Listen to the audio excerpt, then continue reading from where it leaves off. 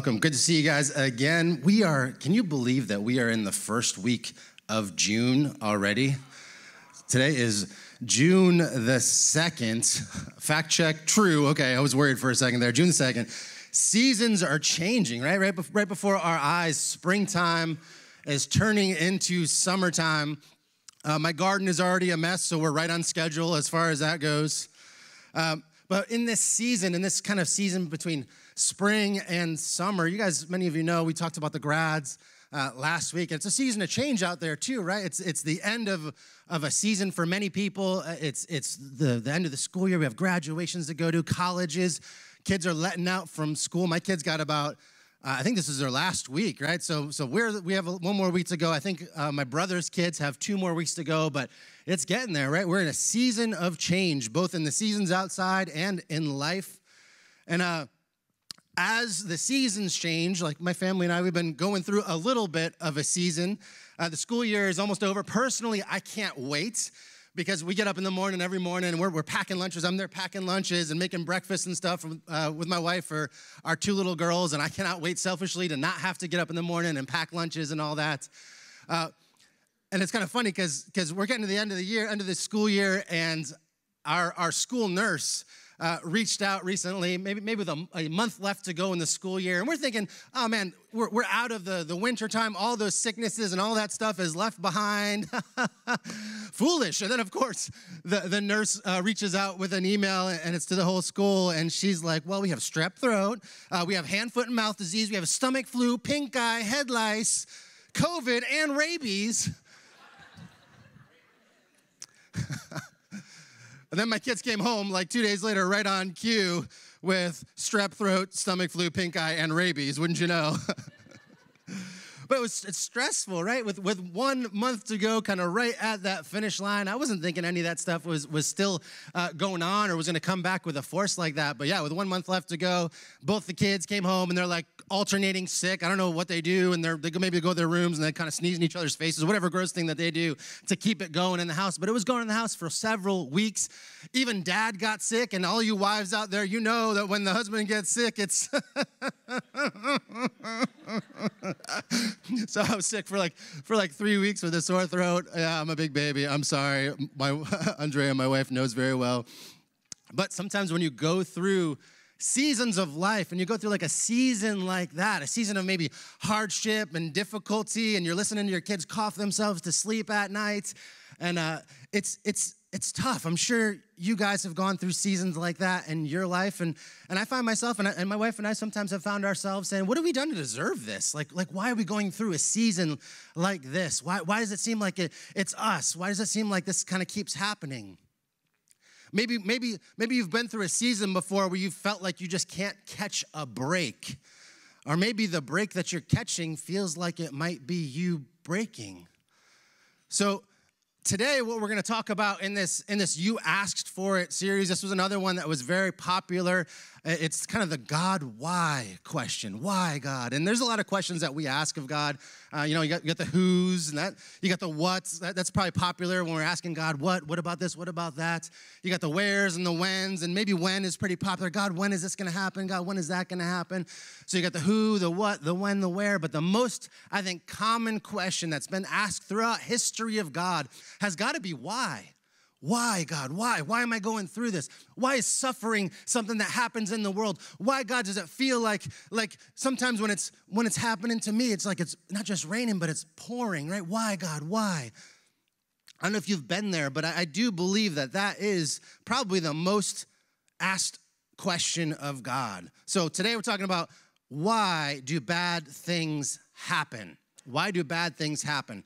So I want to start with a popular opinion. I've heard this out in the world, and I've heard this in the church many times over the years, and maybe I've actually believed the lie a little bit sometimes myself, but I would say a popular opinion is that if things are going bad for me, it must mean that God himself is bad or mad at me. If things are going bad for me, that must mean that God himself is bad or mad at me. So what kind of God lets stuff like this happen, right? What kind of God allows suffering in the world? You've probably heard that before, right? I've heard that before. I see that in comments online and stuff. And another question is, if this stuff, it seems to keep happening to me, is God mad at me? And I've heard many times over the years as a pastor, people coming and talking about seasons they're going through, and they've been like, am I doing something wrong? Is God mad at me? Is that why I'm going through this stuff? So today we're going to deal with this question, why? Why, God? And I think it's a natural thought. It's kind of earthly wisdom. It's maybe not heavenly wisdom, but it's an earthly wisdom. But in the moment, it makes sense. If things are going bad for me, maybe that means that God is mad at me. And sometimes when it rains, it pours, and the pressure mounts, and situations can get compounded and more complicated, and maybe it feels like you're being singled out. The temptation can be to look at your neighbors and say, how come this doesn't happen to them? How come they're not going through financial struggles right now? How come they're not going through a messy family situation right now? How come they got the nice house, they got the fancy car? How come their social media is full of all these pictures of them and these beautiful vacation destinations, but we're barely pulling it together? We can barely pay our bills. Maybe, why aren't they the ones that got sick? Why aren't they the ones that were born a certain way? How come I'm the one that was born with a condition or a disability, has been going through a season, and they seem like they've been fine? How come they're doing well, but not me? Why, God, why? Asking yourself, how come they can have kids? They don't even seem to want them. How come they, when they sell their house, they sell for high price and then they buy for low? But it seems like it's the opposite for us. It seems like we're always a little bit late to the party. We're always a little bit late to the deal. We're always a little bit off. And maybe worse yet, you're praying about all this stuff and nothing seems to change. Why me, God? Why me? I remember my daughter was about 5 years old, and I forget what it was exactly. I don't know if she was going through strep throat or one of the many things that school sometimes gives these kids, but we're praying about it. We're praying about it every night. And I think we prayed about it for like 3 nights, and I'm sitting there talking to my girl. She's in bed, and we're praying, and after we're done praying, my little 5-year-old says, Daddy, why do we pray if God doesn't answer? Right? And she's 5 years old, and I'm a pastor, and I was ill-prepared for that question. I was like, because his grace is sufficient for us? She's like, Daddy, what does that mean? I was caught off guard. So why? Why do bad things happen?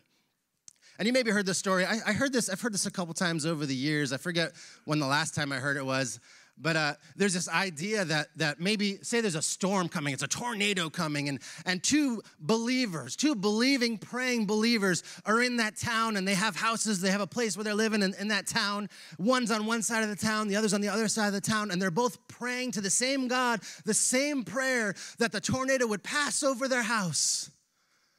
And wouldn't you know it, the tornado passes over one of their houses and it wrecks the other person's house. But they were both believers and they were both praying. Why? Why me, God? And the funny thing is that Jesus dealt with this several times in Scripture. This is not like temptations and thoughts and questions that are just for our generation. Like, people actually came to Jesus and asked questions very similar to this. We're going to see it here in Luke chapter 13. Luke chapter 13, we'll pick it up in verse 1 there. About this time, Jesus was informed that Pilate, he was the governor, had murdered some people from Galilee as they were offering sacrifices at the temple. So these people are from Galilee, and they were murdered offering sacrifices at the temple. They were Jews. And if you know your Bible a little bit, you know in the Bible, it kind of talks trash about Galilee and people from Galilee. There's actually a famous scripture that says, like, can anything good come from Galilee? So they're asking Jesus, they're saying, hey, did you hear about these Galilean Jews who were murdered by Pilate while they were offering sacrifices at the temple? And Jesus discerns the heart of this question. And he says, do you think that those Galileans, verse 2, were worse sinners than any of the other people from Galilee?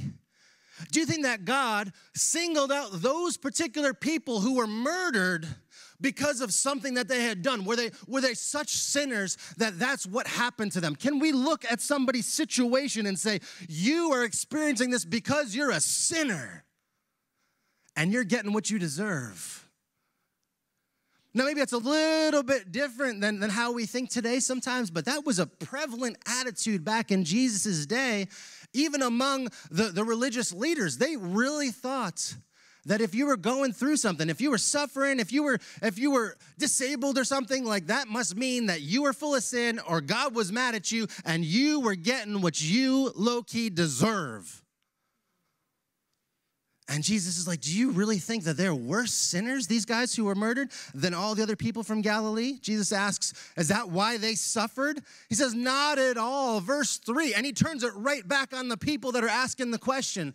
He says, not at all, and you will perish too unless you repent of your sins and turn to God. Now, I want you to see what he's doing here, because the people come to talk to him, and they're saying, hey, did you hear about these, kind of loser Galilean people who are murdered in the temple?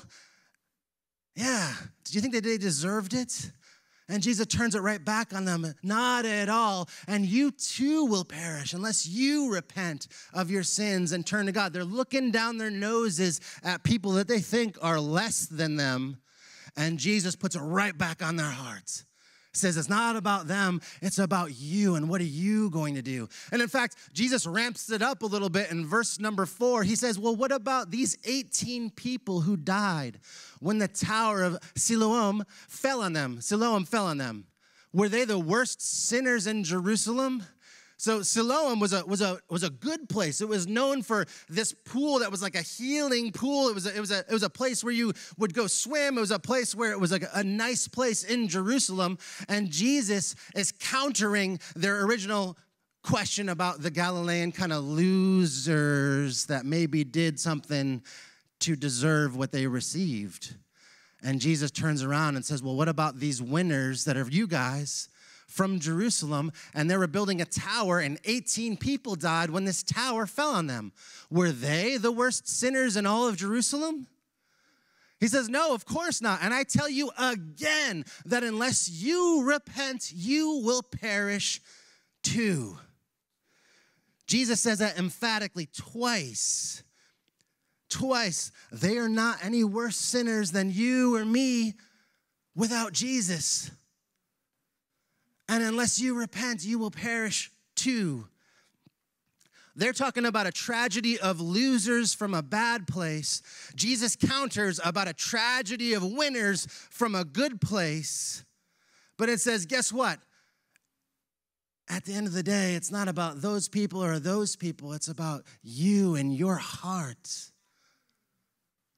Because we're all talking about tragedy. And yes, the people murdered in the temple, the people from Galilee, that was a tragedy. And yes, the people who died right there in Jerusalem in this good place, they were the good Jews. When the tower fell on them, that's a tragedy as well. But you know what the real tragedy is? The real tragedy is that without Christ, we are all sinners headed for tragedy.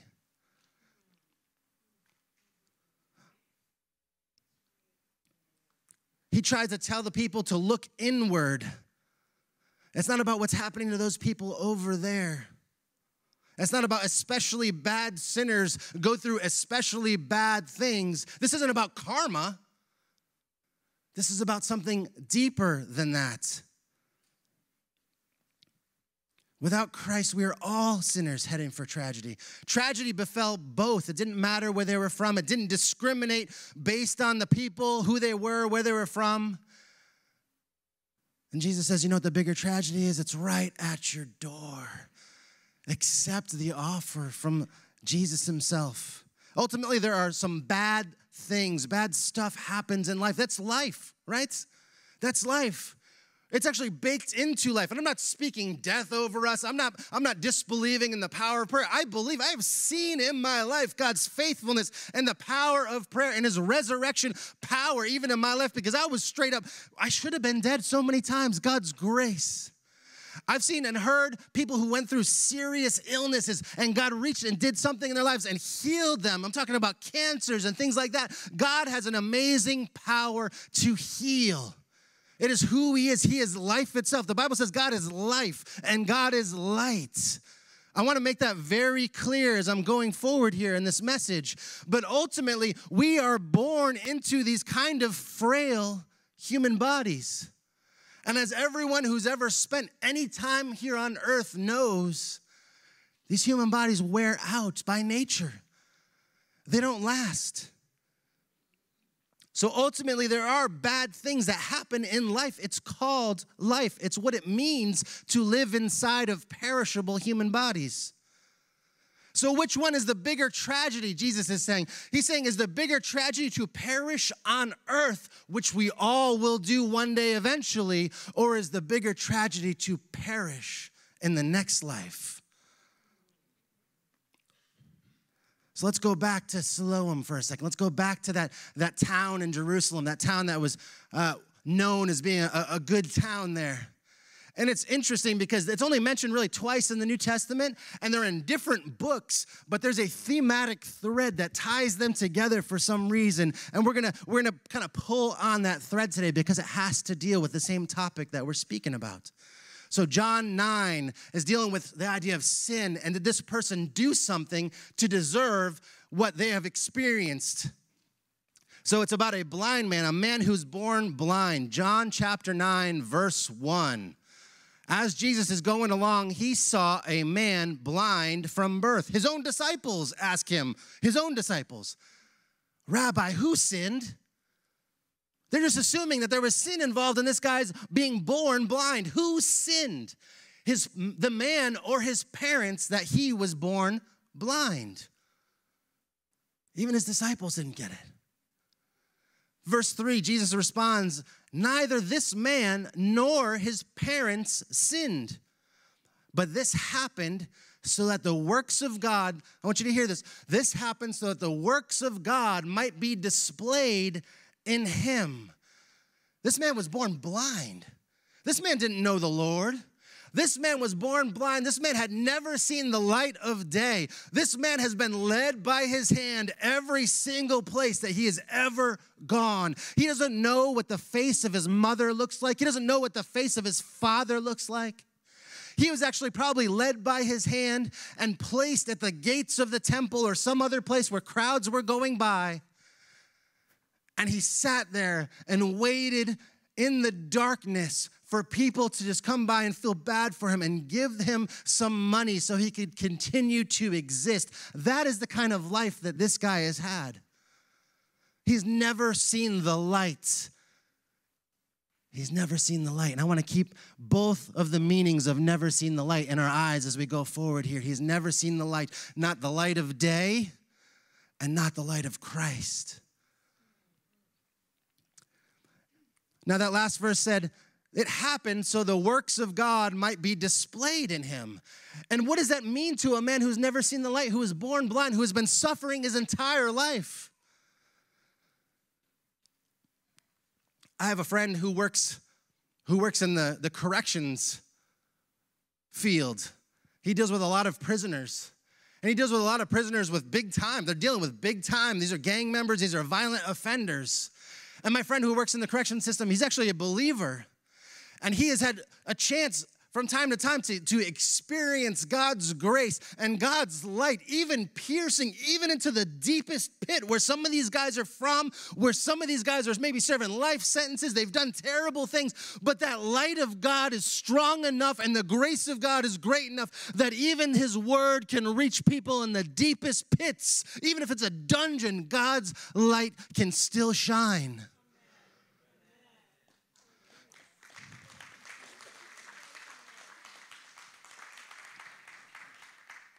So God is perfectly capable of moving in our difficulty. His spirit hovers over the darkness. Remember from Genesis, his spirit hovers over. It's there. There's grace even in the midst, even in the most horrible of places. And this guy was born blind, condemned to a life of being a beggar, relying on others to lead him by the hand and feel bad for him and provide for his every need. Remember, Jesus said, neither sin, not this man, not his parents, neither sin. But check this out, because Jesus is about to bring the light, both physically and spiritually, into this man who is in darkness, both physical and spiritual. John 9:6. Jesus does something gross. He picks up some mud off the ground, some dirt. He picks up some dirt off the ground and starts spitting in it and mixing it with his hands. Thank God that guy is blind. He couldn't see what was happening. He spits in the ground, made some mud with his saliva. Can we go back to that one? Yep, made some mud with the saliva, and he put it on the man's eyes. Imagine being that blind guy just for a second. Your eyes are closed. You're full of expectation, and all of a sudden, some guy is doing something, and he starts putting something in your eyes. You don't know what it is. He's putting something into your eyes. And he just tells him, go. Verse 7, wash in the pool of Siloam. That means sent, by the way. Kind of ironic that Jesus is about to send this man to a pool called Sent. So the man goes as he was sent, and he washes his eyes. And as he washes his eyes out from this mud that Jesus himself has made, he washes it off. What do you think that feels like in the moment? You can't open your eyes in that part, right? You can't open your eyes because you get something in your eyes. That's still going to hurt this guy. Getting stuff in your eyes is terrible. So he goes blind to the water that he's been sent to by this man, and he goes into the water and he starts washing away this mud from his eyes. And I'm sure at first it's imperfect. I'm sure at first it's just a little bit of light. Maybe a blurry little bit of light. And maybe all of a sudden he starts washing out a little bit faster and a little bit faster. What is he seeing? What is he experiencing in that moment? And this crazy hope and this crazy joy is like rising up in this man as his eyes are open for the first time to see the light of day.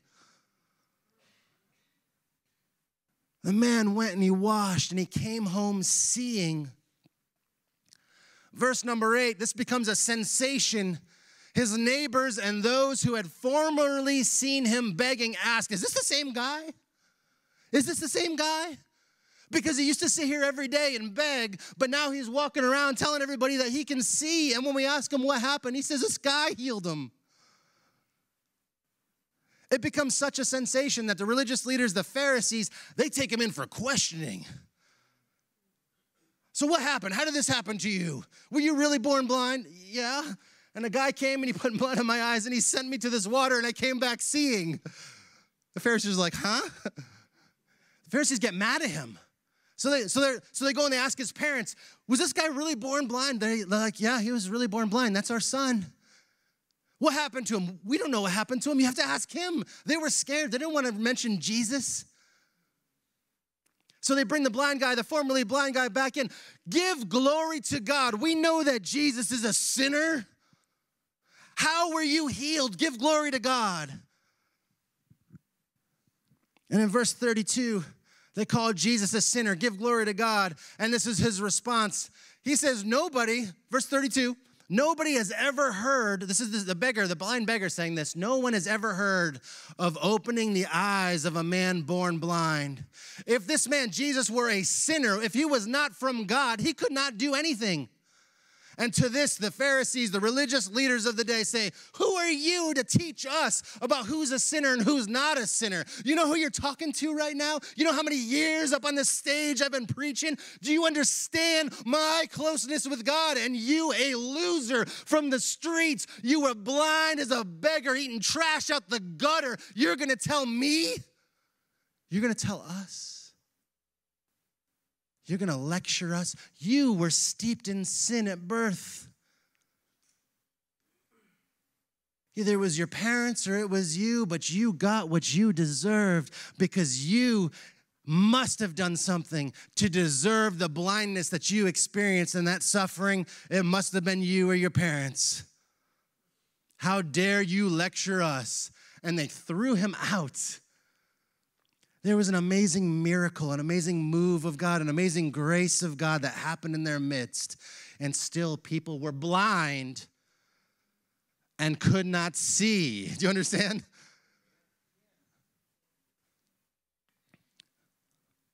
At the end of the day, these guys weren't so much believing in God. They were believing in karma or something. This guy got what he deserved. He got what he deserved. He was blind because he did something that caused him to be blind, or his parents did something that caused him to be blind. He really just deserves to go through what he's been going through. They believe that bad things only happen to those who secretly deserved it. But true karma, the actually get what you deserve kind of karma, that's definitely not what any one of us wants. Because the wages of sin is death. That's what the Bible says. The wages of sin is death, and sin is rampant in this world. We have all sinned and fallen short of the glory of God, and the wages, the penalty of sin is death. And Jesus is saying the tragedy ain't over there. The tragedy is not over there. The tragedy is going to be right here. You are on a burning ship sinking into the ocean, and God himself is saying, give me your hand. This whole thing's going down. Give me your hand. I'm here for you. I'm here to rescue you. I'm here to save you from this burning, sinking ship that is the world in its current form. My hand is here. Do you see the nail scars? What's the bigger tragedy, to perish in this life or to perish in the next?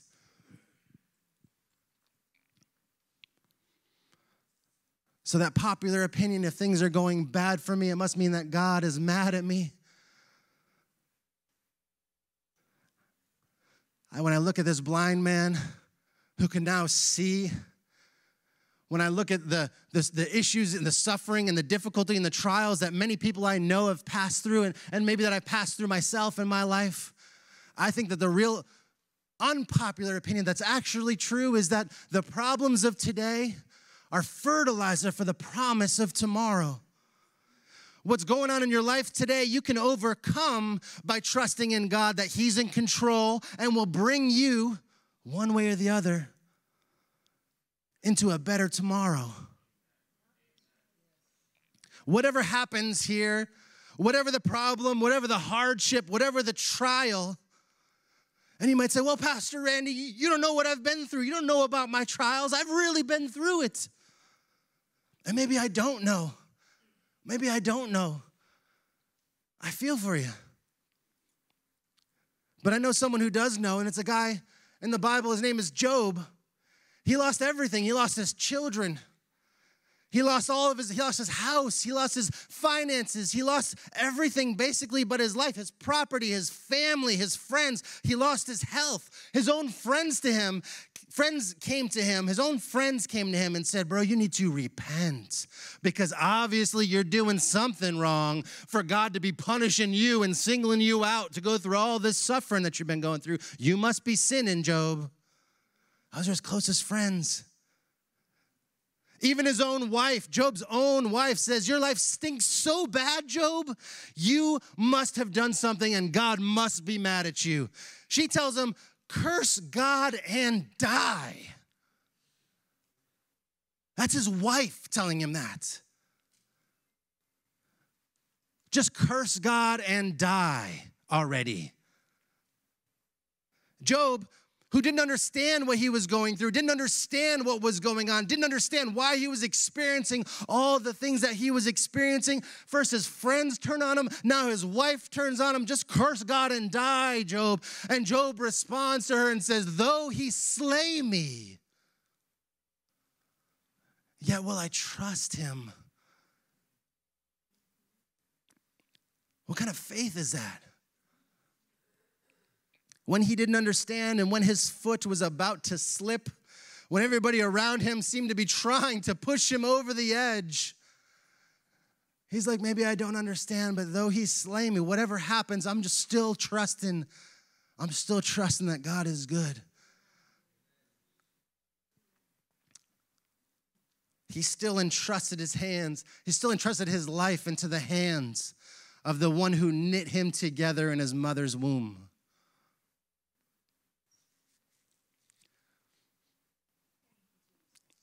So my wife grew up, this is going to be a tough one. My wife grew up in Colombia, And she's a pastor's kid. And I tell this story. I tell a lot of stories about Colombia, mostly because I make a fool out of myself every time I go there trying to speak Spanish. Shout outs to the gringos. But my wife was a pastor's kid growing up in Colombia, so she was the children's pastor for many years down there. And this is like in Bogota, Colombia. This is like the hood, right? This is serious. This is kids who are like almost street level. In fact, there's ministries to kids who live on the streets down there. And my wife interned at a ministry that worked with street kids.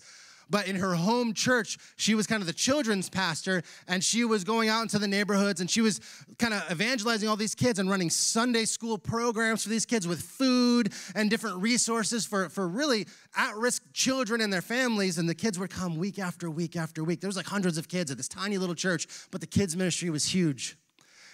And then my wife had many kids throughout the years who were like special little kids, and they were like little helpers and stuff. And eventually, after several years of doing that, she moved to the United States, and she met this guy, and we got married and all this. But she always had in her heart all these kids that were from her past and from Colombia. She always remembered them, would pray for them and stuff. And there was this kid in particular, this guy. Many years had passed, and he was on that verge of going from childhood to adulthood. He was like 16, and we went down there. I visited Colombia. I got to know her family and stuff. We went around to the different churches, and I met this kid, this one kid in particular. His name was Oscar, and I'll use the English. Maybe it makes it a little bit easier, but Oscar. And I met him, and he was a great kid. He was just like a youth group kid. He played guitar in the worship team. He was just learning guitar. He loved the cameras and stuff, so he was always like messing with the camera and all these different things. He was a really cool kid, and I had a chance to spend some time with him when we were down there. We lived there for like 6 months, and then we moved back to the United States. And so we moved back to the U.S., and we found out a couple months later that Oscar had gotten, he's been sick. And he was like 17 years old at the time, and we're praying, and we're saying, okay, God, like, he's in your hands, and it's not kind of a big deal. And as months go by, we would hear like little reports here and there, like, oh, he's still sick. Oh, he's still sick, and he's not really doing well. And they found cancer in this young boy's leg, and they're like, oh, we're gonna put him through treatments, and then the treatments don't work. And this is like months of this. And my wife was this little boy's children's pastor for many years. Loved this kid. So he's going through this. We're in the United States. He's going through this back in Colombia. And it's over months and months. And he's still playing guitar. And he's still praising God. And he's going through this situation. And eventually, what was in his leg, they had to take his leg. So they took off his leg. And he's 17 years old. And he has one leg. And he's still playing guitar in the worship team. And he's still praising God with this life that he has. He's still using his breath to lift up the name of Jesus. And as the months go by and the sickness is getting worse and he's getting skinnier and he's playing guitar on one leg, they had this thing where he graduated high school. And not too long after he graduated high school, there was like a church, like it was a several church-wide youth event. And Oscar was playing guitar, and he was going through this difficult time, and he was playing guitar, and all of his friends from high school came to see him at this Christian event. These were not Christians. He did not go to a Christian high school. But they came to see him, to support him, and they came, and the place was full of youth that came to witness this kid who was, at this point, on his way out. Skinny, sucked up, missing a leg, on stage, playing guitar, praising the Lord.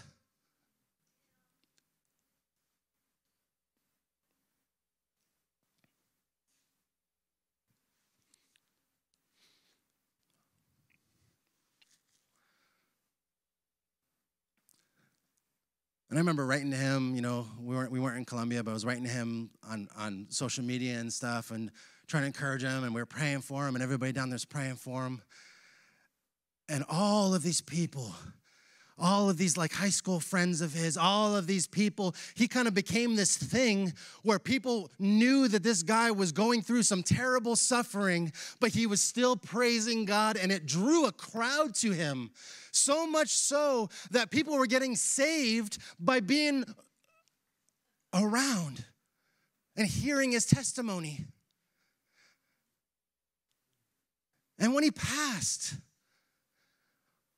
all of these kids and all of these adults and all of these people who had watched this happen, it was like It was like if it's the middle of the night and it's completely dark and there's not a star in the sky and you're standing outside with a bunch of people and it's dark, dark, dark, and then a shooting star streaks across the sky and it illuminates everybody just for a moment and then it's gone. And then after it's over, you're just looking at each other like, did you see that? Did you see that? Did you see that? Because everyone had seen the life of this kid who had every excuse in the world to curse God and die. Giving his last breaths to the Lord Jesus and saying, no matter what happens, God, I know that you're good. I'm going to sing, I'm going to play guitar, and I'm going to lift up the name of Jesus because I know my hope is firmly rooted on the rock that will never let me down.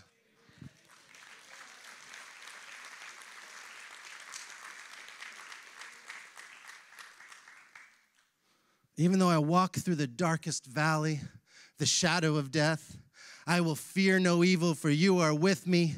Your rod and your staff, they comfort me. You prepare a table for me in the presence of my enemies, even if that enemy is death. Surely your goodness and love will follow me all the days of my life, and I will dwell in the house of the Lord forever. The grace of God is always there. The light of Christ is always penetrating even into the deepest darkness of the suffering and the trials, the dungeons, the prisons. That's why Paul can say what he says about trials and sufferings. He says it in 2 Corinthians. We're going to go fast. He says, I have worked much harder, Paul says this. I've been in prison more frequently. I've been flogged more severely. I've been exposed to death again and again. 5 times I received from the Jews 40 lashes minus 1, 39 lashes. 3 times I was beaten with rods. Once I was pelted with stones. 3 times I was shipwrecked. I've spent a night and a day in the open sea. I've been constantly on the move. I've been in danger from rivers, in danger from bandits, in danger from my fellow Jews, from the Gentiles, in the city, in the country, in the sea, from false believers. He just goes on. Verse 27, I've labored and toiled. I've often gone without sleep. I've known hunger and thirst and have often gone without food. Paul says, I've been cold and naked. And that same guy says, I am convinced that neither death nor life, not angels or demons, not the present or the future, nor any powers, height, depth, anything else in all creation will be able to separate us from the love of God that is in Christ Jesus our Lord. Not blindness, not deafness, not speech impediments, not divorce. God hates divorce. He don't hate you. Not a heart murmur, not a sick child, not emphysema, not cancer, not high blood pressure, not what your uncle did to you, not what this woman tried to do to you, not those careless words your parents spoke over your life. You'll always be a loser. You'll never be nothing. You're just like your mother. You're just like your father. You're stupid, you're ugly, you'll never amount to anything. We have all experienced different things like this, and it's nothing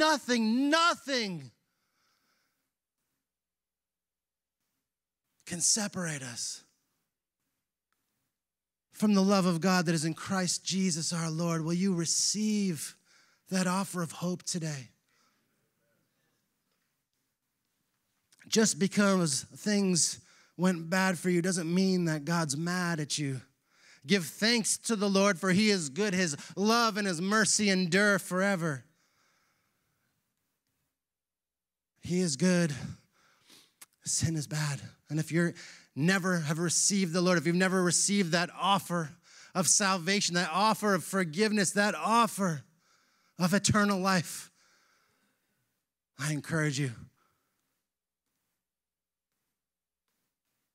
You've got to do that before it's too late. And if you're in a season right now, a season of suffering and difficulty, trust him, praise him anyway. I know it's not easy. He knows. Trust your life back into the hands of the one who created you, the hands who knit you together in your mother's womb. Father, in the name of Jesus, Lord, I just thank you, God, for who you are, for your grace and your power and your strength, Lord. for your light even in the darkest of places, Lord, for your spirit in the deepest of trials and sufferings, Lord. Teach us, Lord, help us to look to you and to find your joy in the difficult times, God, to find your peace, Lord, when life is crazy, God, to find you at the center of everything and have our hope and our trust in you, God, forever, because we know, Lord, that you will never let us down.